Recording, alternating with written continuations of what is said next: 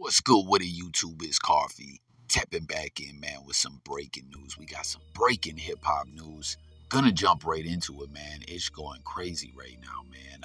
But first, we're talking about WACK100. Got a bit of an update with him. We know WACK is on some, it's wild because we're gonna get into some G-Unit-ish. And y'all remember 50 Cent's Before I Self-Destruct album?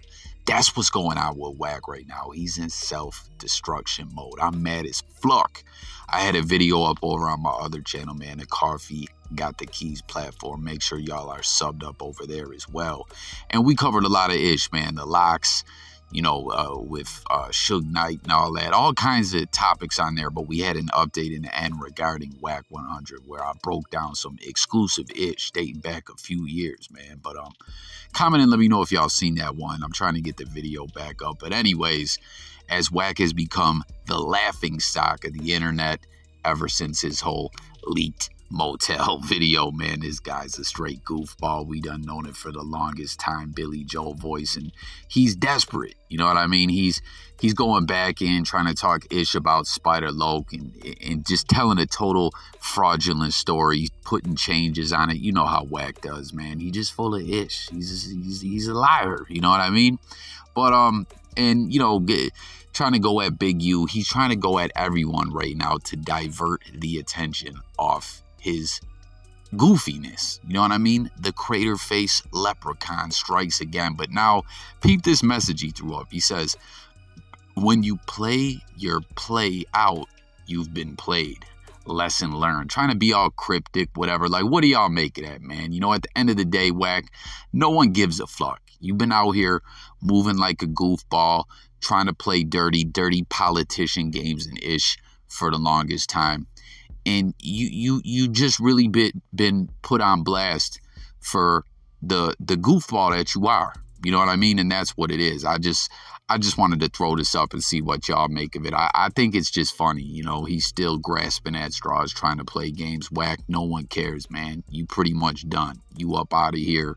And at the end of the day, guys, real talk, comment and let me know if y'all agree with this. But I feel like the way he's looking even more funny style as of late, right? The one thing about WACK that kept him in good standing with a lot of people was his plugs within the industry. But I think all this going on now, the way he's the goofiest goofball, goofy goober you done ever seen, that's going to hurt his bottom line when it comes to business. Like, a lot of people is going to be backing off from WACK100. So just, stay focused and pay attention, guys. We're going to see a lot more fluckery going with him. You know what I mean? Going on with him. He's going to be doing all kinds of goofy-ish to try to divert the attention away from him. But it's all bad. I really believe this is the beginning of the end of WACK. Y'all let me know what y'all think. I was on the island, I had to deal with issues you understand? I wasn't in PC. No, niggas are real niggas. Understand? Game is on the West Coast, that's his shit. We had to deal with Jimmy Henchman. And think about it, if you a West Coast nigga, why would you let a nigga that has something to do with pop? The nigga do he got tattooed on his body? Probably so. Why would you fuck with Jimmy Henchman? Niggas are mad because I'm a real nigga and I keep it real. I don't give a fuck about none of this shit, homie. Because at the end of the day, when niggas ain't here, I'm going to let niggas know what's real and what's not. I don't give a fuck about these industry niggas. It's fake. It's all fake. Niggas don't like each other. I've been around it for years. G-Unit is the bad guys in hip-hop. So why do I give a fuck? But I don't want to keep talking about a nigga like, yo, no. Yo, suck my dick, Yayo, and yo, fuck your moms, and like, I'm not with all that, because somebody gonna die. Y'all, that's the other story that I was talking about that's just setting the internet ablaze right now.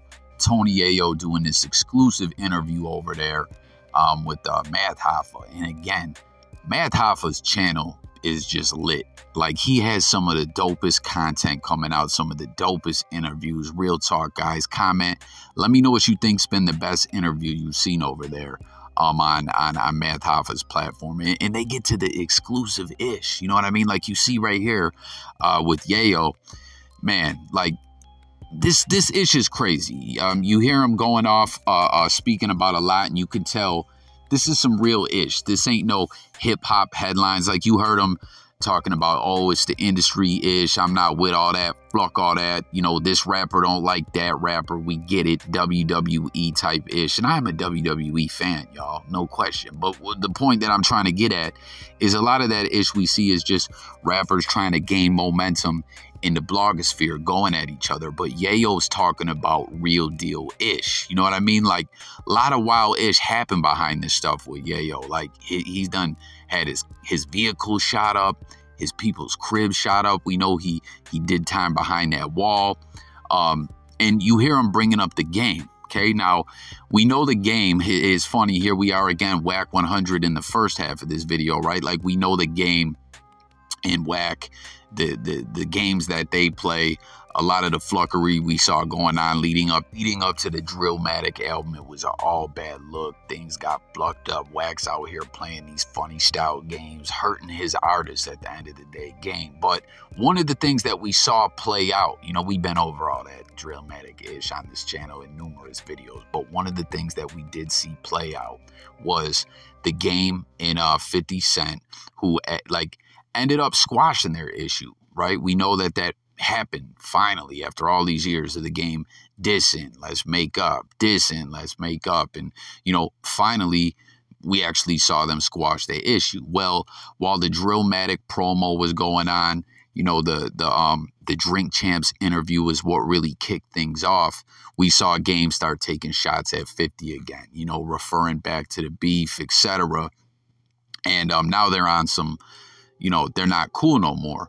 But when you hear Yayo going off here, speaking of the game and his issues with him, and he's talking about the game, be talking about Yayo, that's my D and all that ish and everything else, and you can tell it's no games with Yayo. We know he was directly tied in with that situation with Lodi Mack, you know, rest in peace to him, who, you know, lost his life between this beef with Jimmy Henchman. And originally, when this whole situation played out with the game and 50 Cent, like when Game and Banks bumped into each other in Dubai and they took that picture, originally, you know, 50 Cent spoke out about this and he was not happy at all.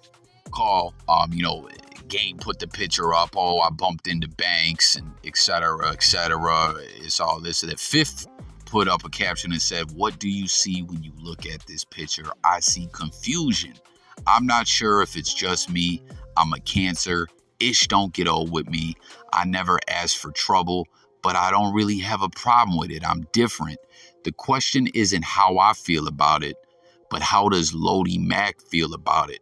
Some ish is just better off left alone. And real talk, that's, you know, lives were lost behind this beef. You know what I mean? We know the shooting situation happened at, what was it, Hot 97 or whatever.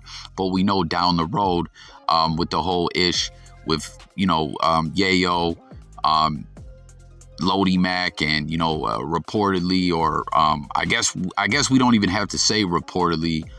It's a wild situation, but Lodi Mack was convicted or took some kind of plea. They said he slapped Jimmy Henchman's son.